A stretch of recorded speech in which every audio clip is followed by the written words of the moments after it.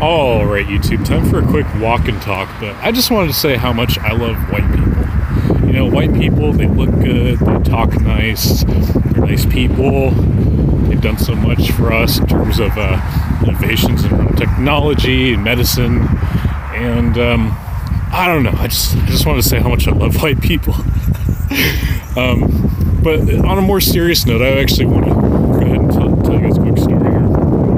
When I was, I think this was in between 5th and 6th grade, I was going to the summer program called Camp Cruise, and it was a very shitty program. I mean, this was where single mothers dropped their kids off, you know, so they could go to work, and you know, bless their hearts, but the camp supervisors, you know, were mostly women. Had a couple of guys there. I'm sure they were a little light loafers, but they were.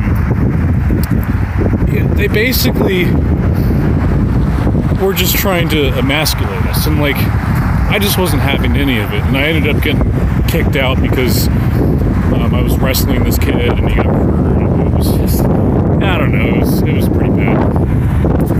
Just trying to block the wind there. There we go. But something happened though. We went to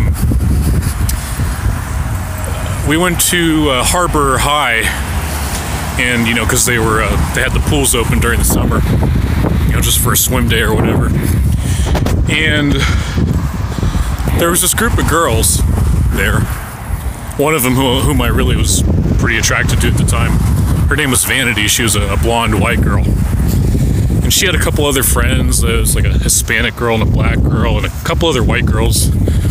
But one of them came up to me. I think it wasn't Vanity, it was one of the other white girls. And you know, she's telling me like, oh, like that girl, she really likes you. Like, oh, okay. Well, which one? She's like, oh, the you know, I don't remember what her name was, but the black one. I said, oh. And this is what I said. I said I would never go out with a black girl. And what happened was, I guess she got triggered. The white girl did. She went and told one of the camp supervisors, and the camp supervisor ended up calling my mom. And my mom was, you know, she said, "Is that true? Did you say that?" I said, "Yeah, it's true." I did say that. Anyways, they're just trying to misconstrue it, like I was like a little racist, like they're concerned about my mom's teachings. Like, it's like, fuck them, honestly, you know. None of their goddamn business. But it was something that I never really, I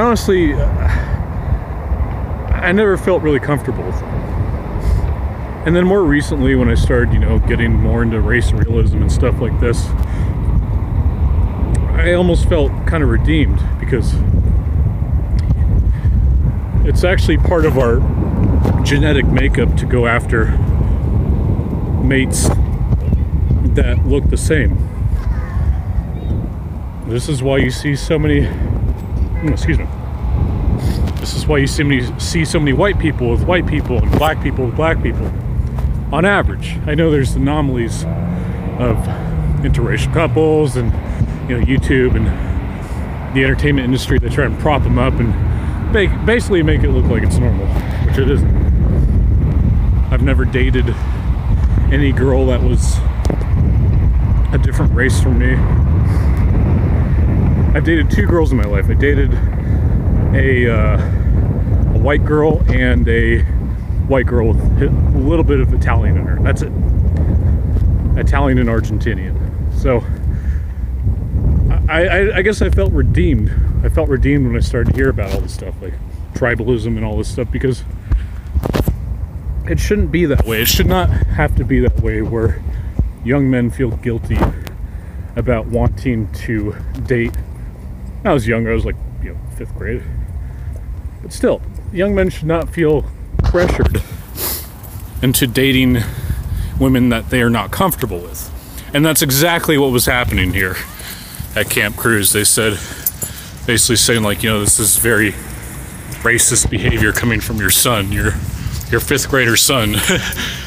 So, I don't know. I thought I'd go ahead and share that with you guys. I love white people. Thank you so much for watching. God bless, and I'll see you later.